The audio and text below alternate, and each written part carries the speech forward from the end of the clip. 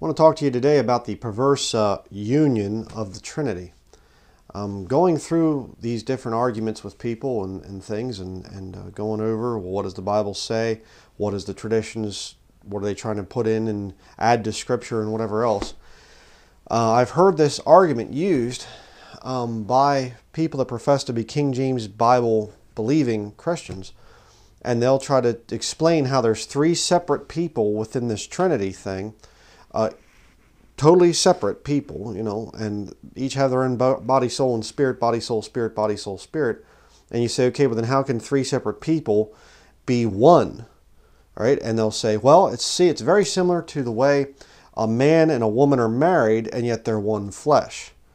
And, you know, first time I heard that argument, I thought, well, that's one of the dumbest things that you could possibly say, because a marriage is a man and a woman, and it's two.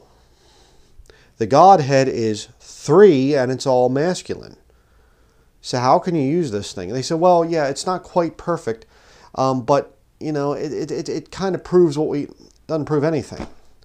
But looking into this thing, I discovered something a lot deeper. Or rather, I should say, the Lord showed me something a lot deeper.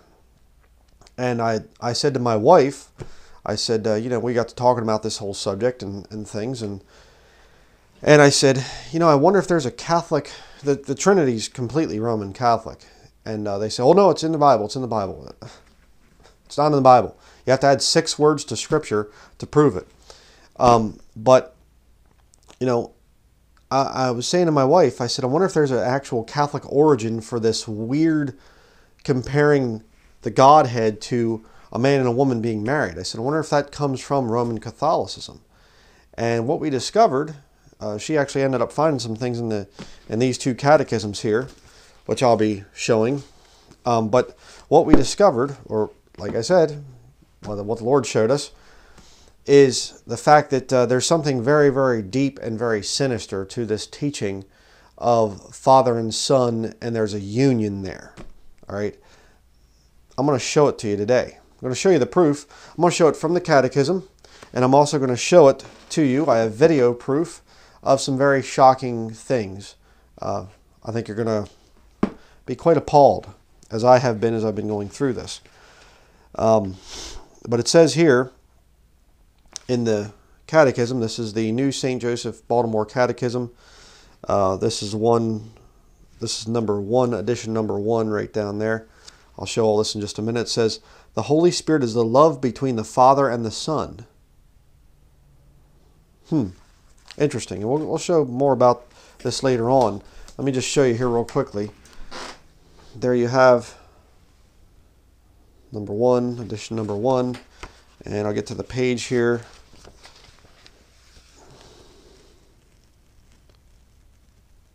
There you have highlighted in orange. Okay? Interesting. Let me put this in a place of prominence. There we go. It's about where it belongs. Here we have the New St. Joseph Baltimore Catechism, number 2. And here on page 59, down at the bottom, you have that. I can't read it from my little viewfinder there. It says, the Holy Spirit, symbolized by a dove, comes from the Father and the Son, like love from the heart. He is the mutual love of the Father and the Son. Mutual love of the Father and the Son. That's going to be important later. Now, this one here is, you know, it's a nicer edition, so I definitely want to take better care of that. Excuse me. Turn your Bible to Genesis chapter 2. Let's do a little brief study of what marriage is in the Bible and why it's so absurd to try and use this thing of, well, see, the Father and the Son, they're 2 separate people, but they both share the title God. And, you know, there's a whole bunch of issues there. I'm going to show you a bunch of proof today. Going to be definitely a lot more detailed study. Genesis chapter 2, verse 18 through 25. And the Lord God said, it is not good that the man should be alone. I will make him an helpmeet for him. Okay, let's we're using this here to prove man and wife coming together and they're one flesh. This is similar to God the Father and God the Son, using their terminology. And so, you can see it there. Oh, okay, really? So it's not good that the Father should dwell alone? He needed to make a helpmeet for himself in the person of Jesus Christ? That's a little odd. Verse 19. Again, you just, well, we don't believe, we don't teach. Why are you using that as an analogy? Why are you using that to try and prove your pagan Trinity concept? Husband and wife coming together as one flesh, and that's the same as the Father and the Son together as one flesh.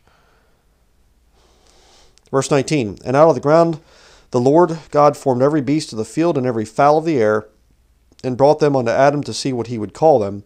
And whatsoever Adam called every living creature, that was the name thereof. And Adam gave names to the cattle, and to the fowl of the air, and to every beast of the field. But for Adam there was not found an helpmeet for him. And the Lord God caused a deep sleep to fall upon Adam. And he slept, and he took one of his ribs, and closed up the flesh instead thereof. And the rib which the Lord God had taken from man made he a woman, and brought her unto the man. And Adam said, This is now bone of my bones, and flesh of my flesh. She shall be called woman, because she was taken out of man. How in the world would you even try to use this to prove two separate people in the Godhead, and the Holy Spirit's kind of the third one? We'll see how he comes into this whole thing here in just a little while. But two separate people in the Godhead.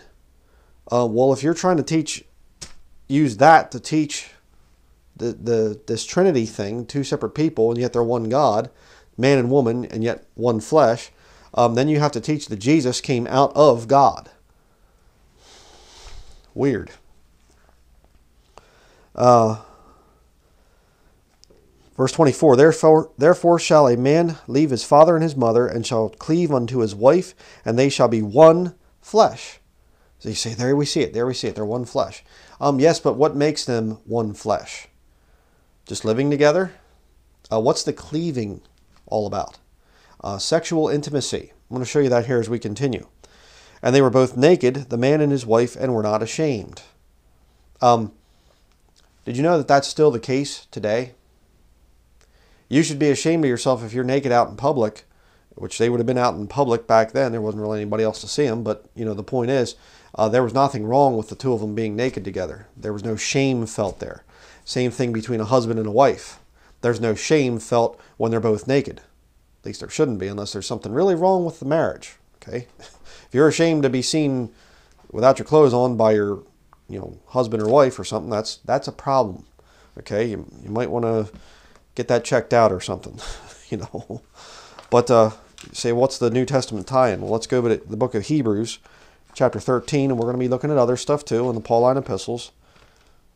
I know I got a lot of hyper-dispensational, mentally insane people that watch me, and they're probably screaming and frothing at the mouth right now, but we'll get to the Pauline epistles. Just, rest a little bit there, okay? Don't get your blood pressure up above that level of a corpse, Hebrews chapter 13, verse 4. Marriage is honorable in all, and the bed undefiled.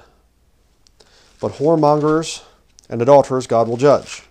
First part there, marriage is undefiled. Honorable in all, and the bed undefiled. What does that mean? The man and his wife are both naked, and they were not ashamed. All right? Go to the Pauline epistles, 1 Corinthians chapter 7.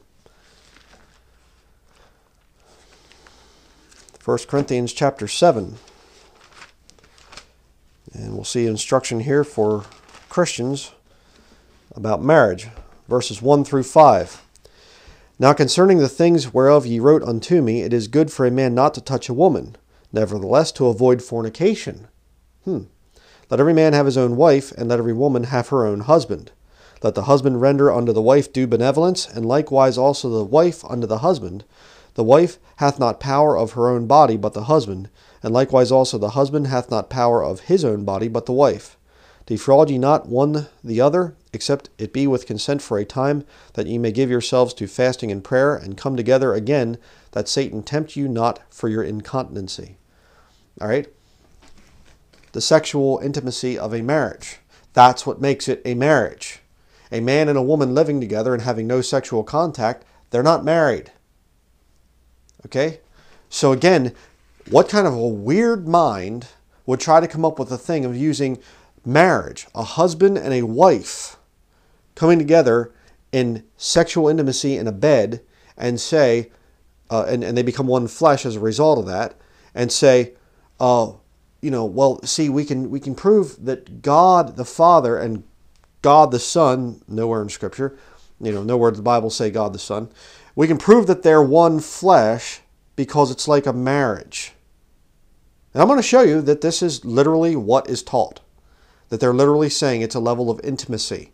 And there's kissing going on between the Father and the Son. I kid you not. And there's some very deep implications here. Right? Which we'll be getting into. You say, but this is ridiculous. This is ridiculous. Marriage and things, and you're trying to make it into the sexual thing and whatever else. Look at 1 Corinthians chapter 6, verse 15 through 16. Know ye not that your bodies are the members of Christ? Shall I then take the members of Christ and make them the members of an harlot? God forbid. What? Know ye not that he which is joined to an harlot is one body? For two, saith he, shall be one flesh.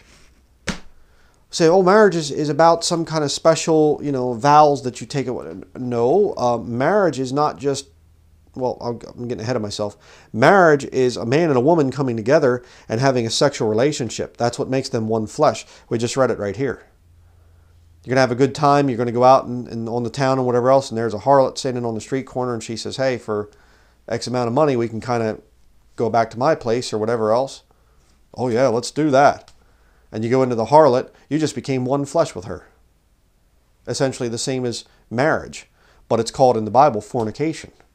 You're yoking yourself up. Sexual union is what makes people one flesh. Why in the world would anybody who calls themselves a Bible-believing Christian try to take something that's completely separate from the Godhead? Nowhere is there any kind of a thing saying that the Father is married to the Son, or anywhere even close to that. The Father's going to marry the Son or something like this. The Son has the bride of Christ, symbolized as a woman in Revelation chapter 19.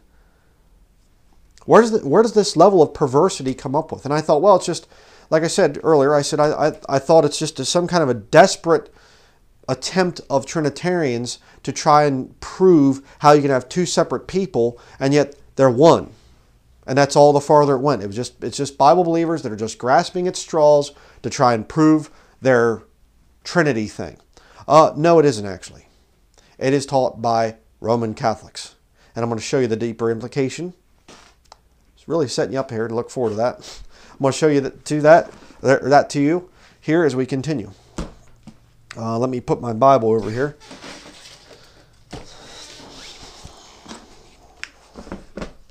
I just find it appalling.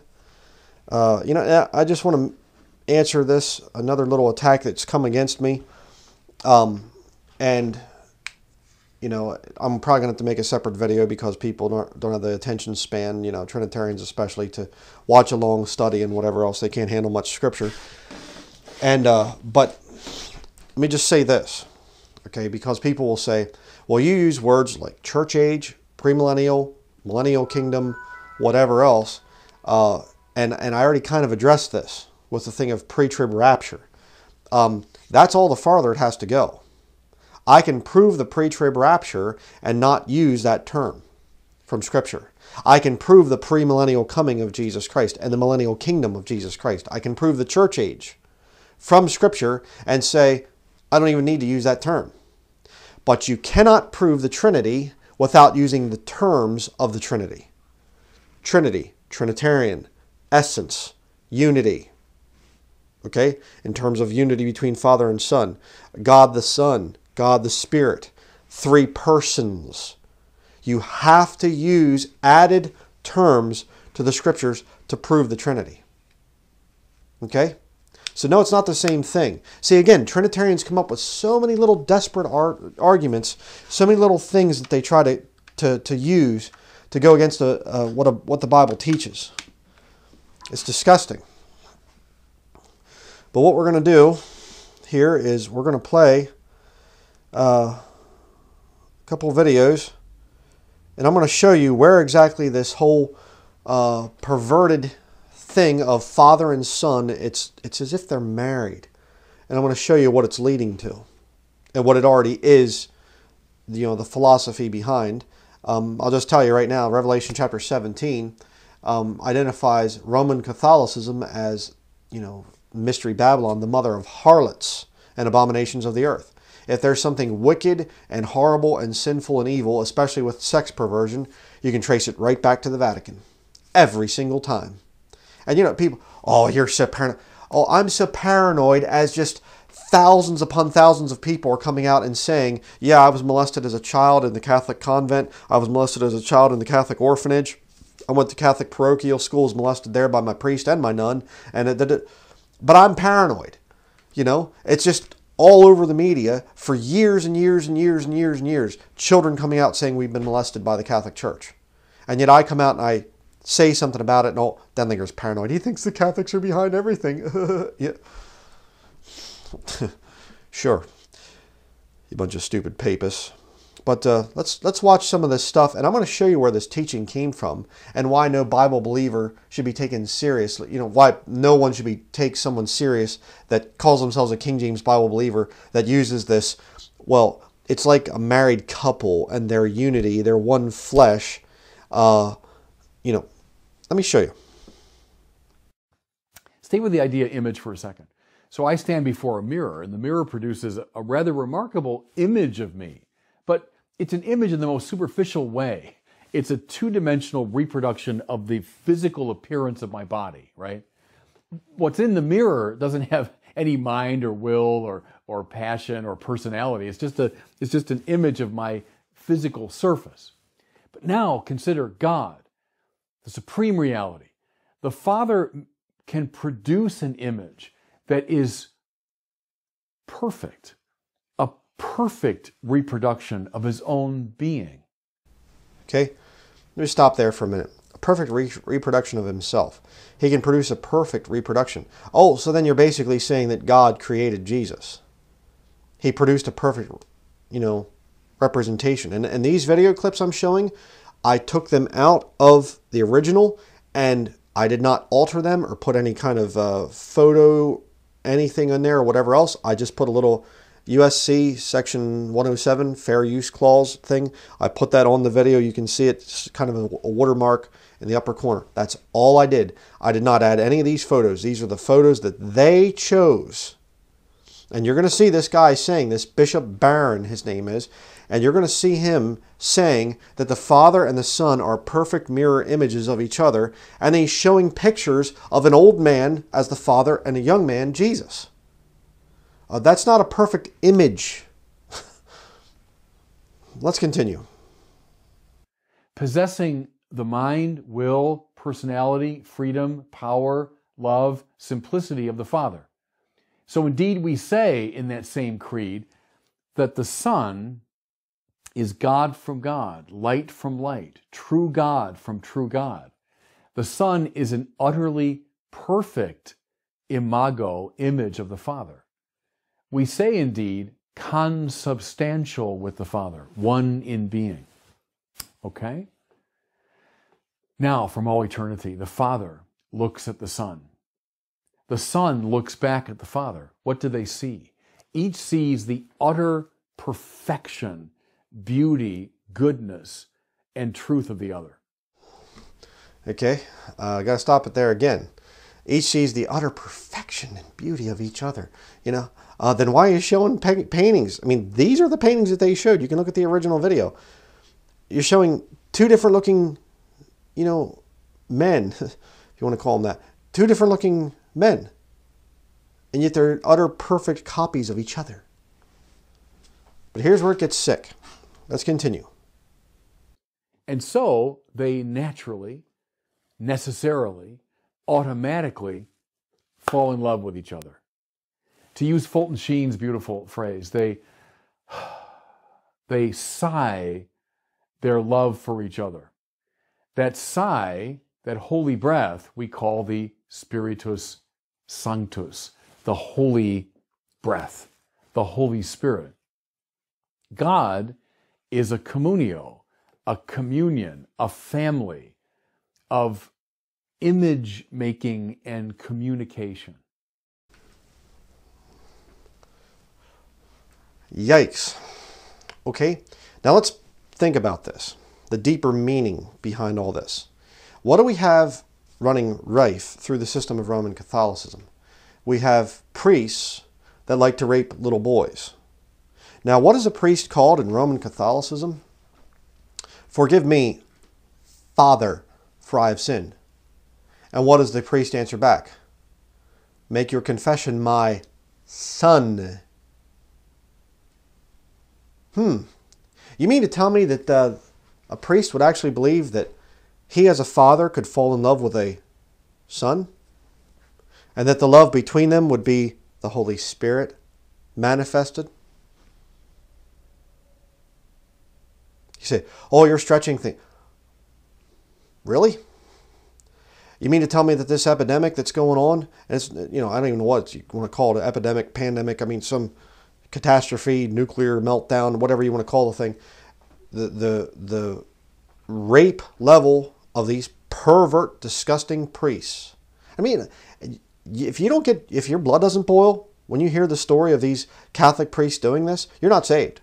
It's just as simple as that. If you don't get really, really angry about hearing these priests, the way that they rape these children, and seeing these priests putting their hands on these little children and things, you're not saved. You don't have the Holy Spirit of God in you. Okay? I'll be right back. Got to answer the phone. All right, I'm back. Telemarketer. You got to wonder. I think the devil uses telemarketers or something, It's right in the middle of a sermon. But my point I'm trying to make is, if you think about this thing, and like I was saying, if you have no emotional anger that comes out of you, righteous indignation, when you hear that priests are raping little children, you're not saved. You don't have the Holy Spirit of God in you. I can firmly say that without any kind of doubt or any, well, maybe. No. You will hate what these Catholic priests are doing. So when you see a system where these priests are saying something, and again, this has no basis at all in Scripture.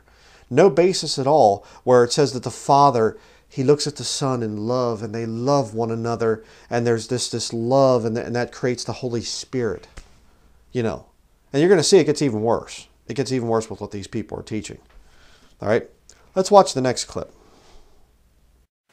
Jesus is saying that He is subordinate to the Father. That is to say, the Father is greater in office, not in His nature.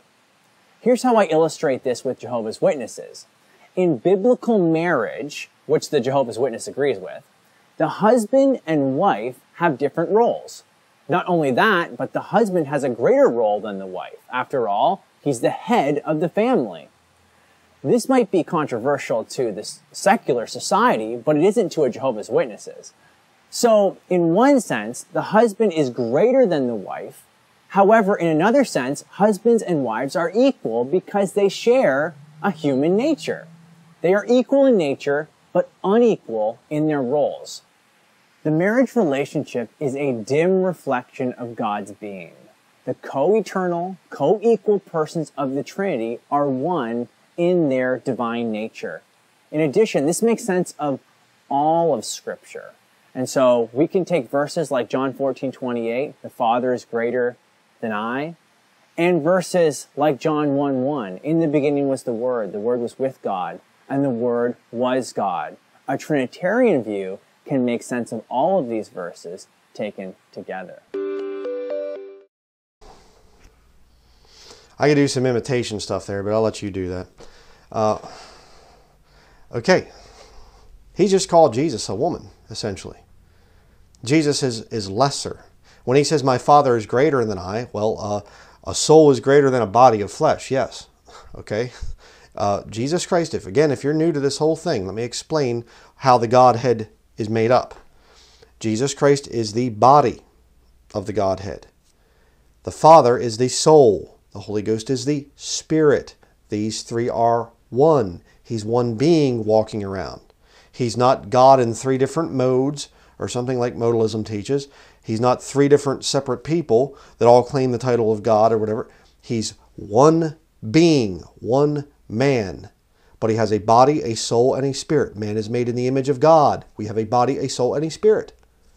All right? It's simple to understand that.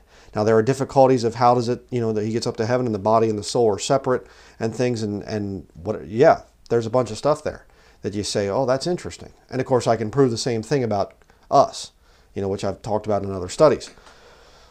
But here's the point. They are clearly using, you saw a lot of the same language as the bishop, Catholic bishop right before, and this guy's a professing, Christian Protestant or something, And yet you have King James Bible believers that would say, yeah, I don't agree with either one of those two, and yet you're using the same arguments. And I'm going to show you a big name King James only guy here in a little bit that uses the same argument as the Catholics. But let's continue.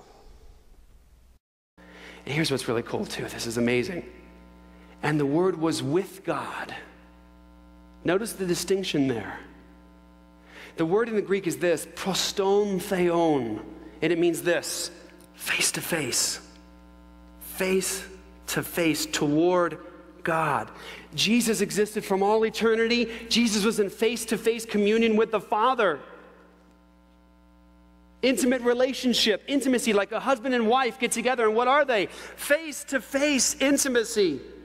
We'll see God face-to-face. There's intimacy there. In the beginning was the Word was face-to-face with the Father. He was in intimate relationship with the Father from all eternity, and the Word was God.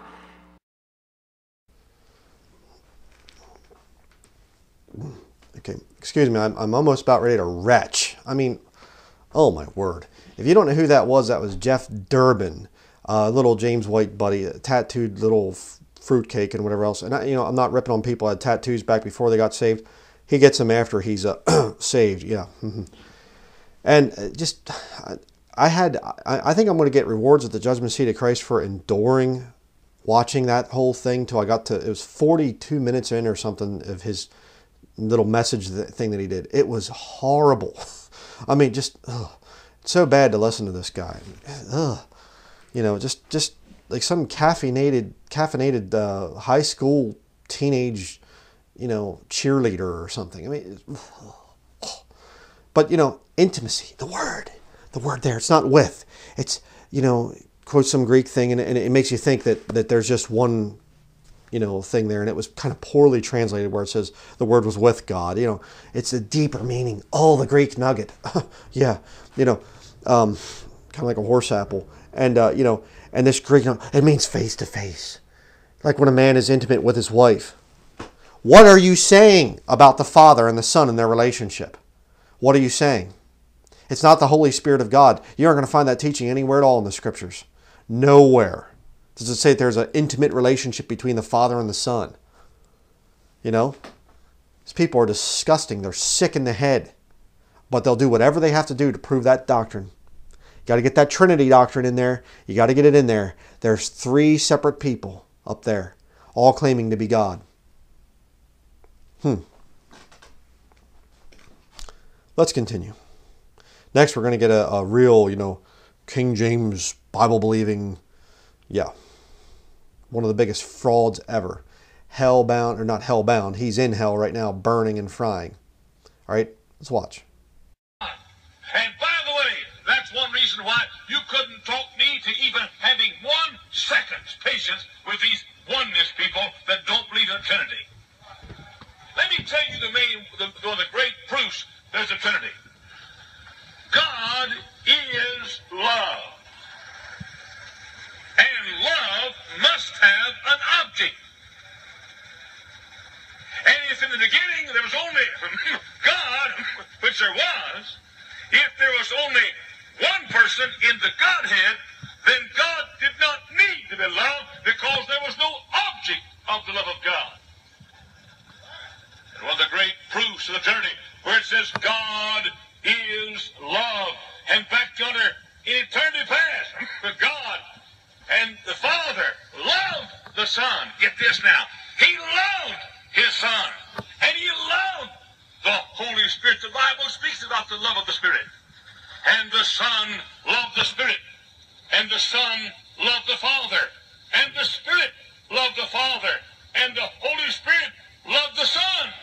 And all of those eternities and eons, there was this love. Deity loving deity, and deity loving deity, and God the Father loving God the Son, and God the Father loving God the Holy Spirit, and God the Son loving God the Father, and God the Son loving God the Holy Spirit, and God the Holy Spirit loving God the Father, and God the Holy Spirit loving God the Son. Can you imagine the quality of that love?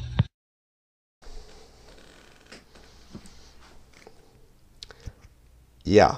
Okay, if you don't know who that is, that's Jack Hyles, one of the biggest hucksters ever. I have studies on him. You can watch the guy. I mean, he's just a lying con artist, fornicating with his deacon's wife. I mean, just perversion. Almost like the Catholic Church. Yeah. You know, they didn't mess with boys. Well, actually, his one guy did. His one soul winner, took little boys out on a camping trip and was raping them, and actually went to prison because of it. And while in prison, Jack Hyles gives his wife a memorial plaque or something saying how great a soul winner her husband was. The guy that's in prison for molesting children. So yeah, I'm sorry. I take that back. They did molest children with the whole Hyles-Anderson cult, but they went after teenage girls a lot too. So I was trying to give them a little bit of leeway there. But I didn't, again, that's the clip the way it was. I didn't make it blue like that or whatever else. I put the flames in the background and whatever just to show these are all hellbound people. But, you heard it. Now, why would Jack Hyles use the same argument as a Roman Catholic priest? Bishop, excuse me. And I'm going to show you an actual Roman Catholic priest in a Catholic church using the same argument here as the last final clip. But you see, here's the whole thing. One thing you're going to learn as a Christian is lost people, their number one goal in life is to find a hypocrite bigger than they themselves are so they can hide behind them. They want to get a scapegoat. Well, I might be bad, but I'm not like... How many times I've heard that, witnessing to people. Are you going to go to heaven when you die? Well, I don't know. I think I might. Well, have you done these sins? Well, I haven't killed anybody. They're trying to find somebody else to put the blame on. It's funny because if they just come to Jesus Christ as a sinner, you can put your blame for your sinful life on Him and say, He'll take the payment for what I've done, my messed up life that I've had. But then you have to admit to you being guilty, and see, that doesn't work for them. So, they'll just try to find somebody else and say, well, we're all just kind of sinners down here. And that's the whole key to this thing. You see, with the Trinity, you can make it three separate people. All right? And there's this kind of I don't want to get into too much here, but there's kind of this relationship between the Father and the Son, and they produce, the love that they produce is the Holy Spirit. And you're going to hear the Catholic priest next actually saying that, yeah, it's like husband and wife, and the love that they produce is like a child. And that's the reflection of Father, Son, and they produce love and produce the Holy Spirit. I kid you not. And he goes so far as to say, Dirkbin there, he said it's intimacy, like between a wife and a husband. Their faces are together. When are your faces together? Sorry to be graphic here, but when is a husband and wife's face together in intimacy? In the marriage bed. Okay? What's he trying to say about the Father and the Son in this Trinity? But you see, if you can have a system where there's some sinful stuff and think, why is Catholicism so popular? Because half the people that are going there know that the priest is doing wicked things, and they say, hey, if he's doing that, well, I can get away with. You see? They found their big hypocrite that they can hide behind. Well, I might have my issues, but what about them? You see? And if in your satanic, deluded mind, you can actually make God out to be somewhat of a sinner too. Well, hey, who's he to judge me? That's what it's all about. That's what this whole Trinity thing is all about. You have to add to the scriptures to teach it, number one. Number two, you'll use these horrible satanic lies comparing the Father and the Son's relationship to a man and a woman, or a man and his wife, let's say it that way. You'd have to say something so vile and so blasphemous. Say, well, we're just trying to show that, two people can be one flesh. They're one flesh because of sexual union. Why on earth would you say that about the Father and the Son? Unless you have a very vile satanic spirit within you. You're disgusting. And you call yourself a King James Bible believer and use an argument like that that's being used by Catholic devils that like to rape little children. And a wicked pervert, Baptist pervert like Jack Hiles.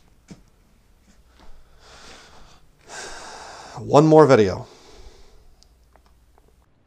And the third person of the Holy Trinity is the Holy Spirit, who is co-eternal with the Father and the Son, who is of the same substance and same essence and same nature of the Father and the Son. And he is known as the mutual love of the Father and the Son. The Son is generated by way of the intellect. That is why Jesus is sometimes called the wisdom of God, whereas the Holy Spirit proceeds by way of the will. That is why he is called love. Saint Bernard of Clairvaux once called the Holy Spirit the kiss of God. He once said this: if, as is properly understood, the Father is he who kisses, the Son he who is kissed, then it cannot be wrong to see in the kiss the Holy Spirit, for he is the imperturbable peace of the Father and the Son, their unshakable bond, their undivided love, their indivisible unity. Take the guy out back and beat him to death. How dare you say something like that? How foul, how disgusting, especially with there's so many perverts, so many just pedophile priests all the time raping children, and he has the nerve to say something like that. Their time's coming. Their time's coming. And we're going to be up in heaven when Mystery Babylon is destroyed. We're going to be up in heaven throwing a party, having a great time. Can't wait for that. I can't wait to see the Roman Catholic Church just destroyed, just smashed. Just destroyed. Can't wait for it. But you notice there again, the Father, he who kisses.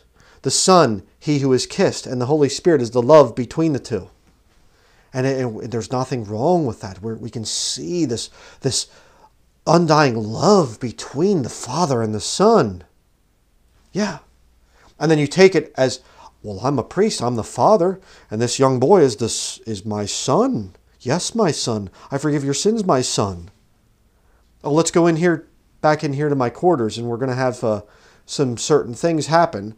And it's okay. It's okay because it's as the Father kisses the Son and gives love, so too I am giving you the love of the Holy Spirit, like the devil's just coming out of the guy.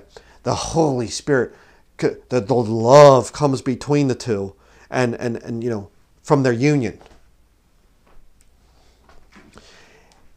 It is satanic ritual abuse. Yeah, that's there. But there's a high level of Satanism here that's going on. All right? It just disgusts me. But let's continue with a little bit more of this satanic imp here. And you'll see him compare it to marriage between a man and a woman.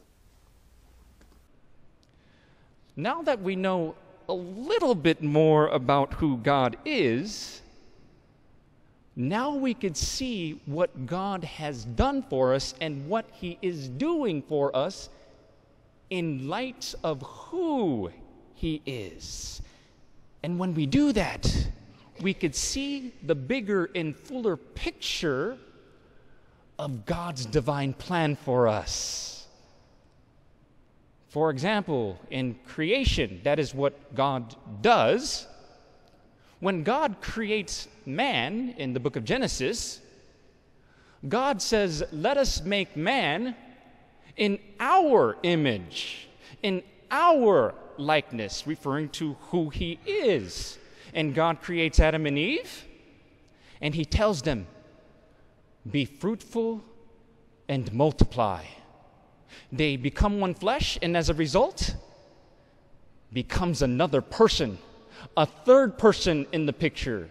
Thus, they are to image and mirror, if you will, who God is. This is God's divine plan for us. He creates so that we could reflect who he is. That's the bigger picture, if you will, of God's plan for us. So there you have it. Right there.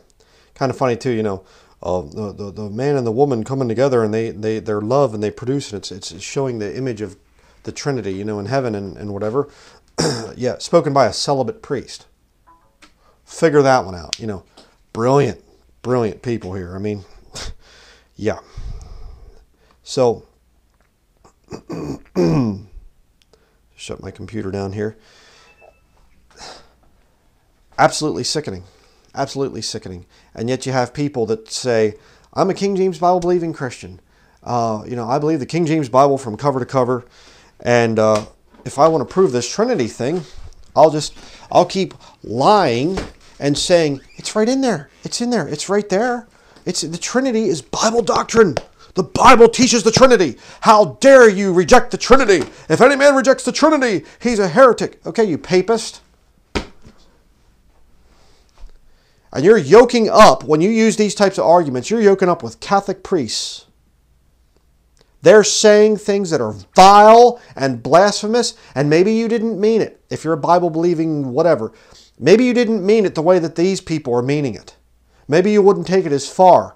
But it's not the Holy Spirit. Say it this way. It's not the Holy Spirit of God that's leading you to compare the Father and the Son's relationship with a man and a woman and sexual unity that makes them one flesh.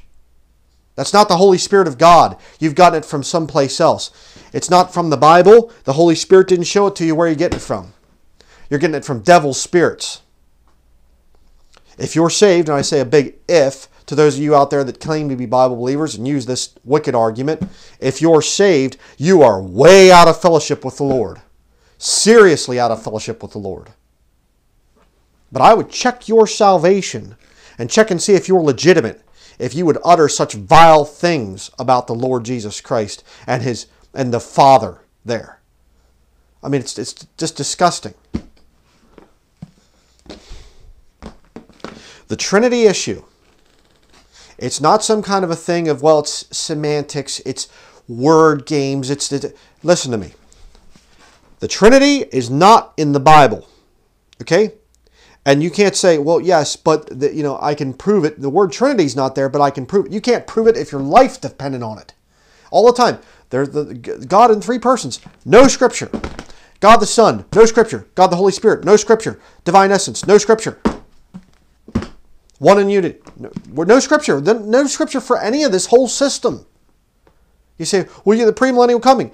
Okay, we won't call it the premillennial coming. But I can show you that there's 1,000 years where Jesus Christ is going to rule and reign in Revelation chapter 20. I can show it to you. Millennial means 1,000. Okay? Okay, don't abandon the term millennial kingdom because it's not in Scripture. But I can show you that Jesus rules and reigns for 1,000 years on the earth. Well, premillennial's not. I can show you he comes down at the beginning and he doesn't go back up. He rules and reigns. They will come to Jerusalem and see the great king, the city of the great king, Matthew chapter 5. I can prove all that stuff. Pre-trib rapture is not in Scripture. Okay, but I can show you the catching up before the time of Jacob's trouble. But you can't show me the Trinity unless you use these added satanic words. These added words that the Catholic Church came up with. And the importance of this whole thing to the Catholic Church. It is their primary doctrine. Ask yourself why. Because is it a motivation? Number one, it's the motivation for perverted sexual relationships between the Father and the Son. And they say, we're just trying to have the love of the Holy Spirit. What do you think's coming next, by the way? Sex perversion. It gets worse and worse and worse. Now we have gay marriage being accepted all over the world and things, and the Pope has even come out and saying, well, you know, maybe we can kind of accept this, and this guy comes out and he's a sodomite and whatever, and I'm sorry that the church is, you know, all that stuff. The church is going to go pink eventually, or rainbow, whatever you want to say. But what comes after that? What comes after it? See, they overthrew the anti-miscegenation laws years ago, 1960s. 2 Jesuit lawyers here in America. Cohen, and I always forget the other guy's name. 2 Jesuit lawyers. Okay, one from Georgetown. I forget the other guy. Might have been Georgetown as well, but 2 Jesuits overthrew the anti-miscegenation laws. So interracial marriages can happen now. They're now legal. And then years go by, and oh no, sodomy laws. Let's overthrow those, and now sodomites can get married nationally. What comes next? Oh, well, the transgender thing in the bathrooms. Well, that's kid stuff. Okay? It's wicked, definitely. But what's the real danger? When adults start to go after children. That's the real danger. That's the real horrible thing. How are they going to justify it? Well, hey, the Father and the Son, there's an intimate relationship there. There's intimacy, face to face. Because I found a Greek word that I can use and twist and things and make it face to face. The word is not with God anymore. The word is face to face with God. Intimacy. Dirty, filthy perverts is what you people are out there that would use this argument. The Bible clearly teaches that a man and a woman come together, they cleave to each other. It's the marriage bed, and that makes them one flesh. Insomuch that if you go join your body to a harlot, you become one flesh with her. It's sexual union. Why on earth would you use that about the Father and the Son? Unless you're a covert papist, or unless you've gotten these lies from the papist, and you've departed from the Holy Spirit of God, you're not even listening to Him anymore.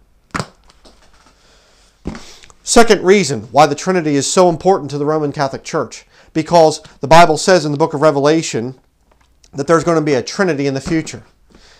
False prophet, beast, and Satan. 3 separate people. Yes, there will be a Trinity on the earth, claiming to be God. The Trinity is very, very important to the devil. Extremely important to the devil. So, that's going to be it for this study. If you people out there, you wicked pagans out there, think that I'm going to quit kicking the Trinity issue, nope. The Lord keeps giving us more and more stuff. Kicking this whole thing. And I'm going to be coming out and I'm going to be fighting it harder than ever. Because I realize just how extremely satanic the whole thing is. I mean, we're dealing with the very nature of God here. And you know, oh, well, you're a wicked idolater if you don't believe in the Trinity. No, actually, it's quite the opposite. You liars out there try to make that claim. Quite the opposite. If you don't believe that Jesus Christ is wholly, completely God, then you are the idolater. In Him, Colossians chapter 2, verse 9, in Him, speaking about Christ, verse 8, dwelleth all the fullness of the Godhead bodily. There's only one God. In Isaiah 9, 6, we hear a lot of time right now at this time of the year, the Christmas season, and we hear is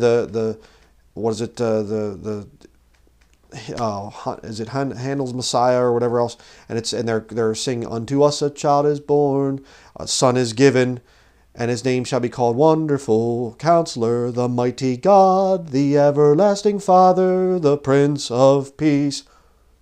Do you believe it or don't you? Well, we'll have to make 2 fathers. Or maybe it's not talking about, and you have to mess with the verse. A child is born. A son is given. And His name is the Everlasting Father. And they don't have some kind of weird, perverse union like a man and a woman do.